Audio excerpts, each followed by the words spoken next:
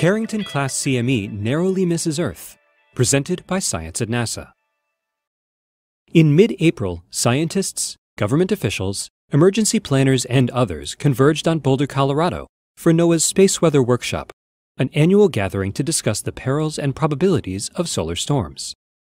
The current solar cycle is weaker than usual, so you might expect a correspondingly low-key meeting.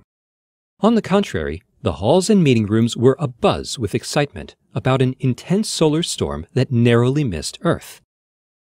The close shave happened almost 2 years ago.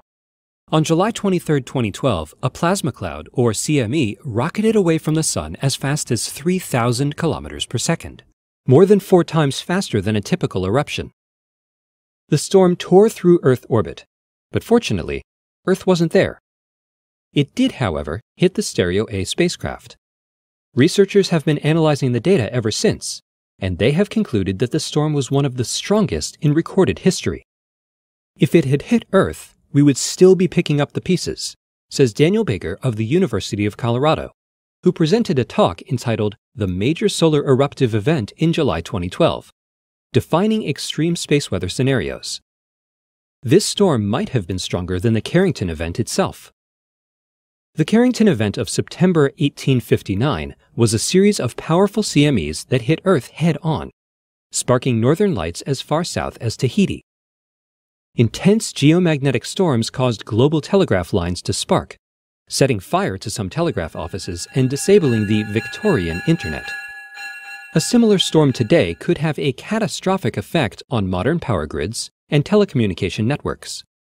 According to a study by the National Academy of Sciences, the total economic impact could exceed $2 trillion, or 20 times greater than the costs of a hurricane like Katrina.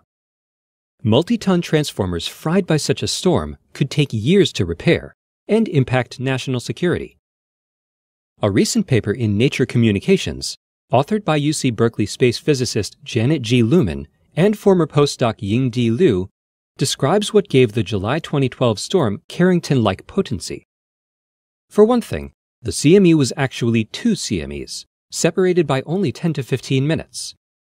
This double storm cloud traveled through a region of space that had been cleared out by another CME only 4 days earlier.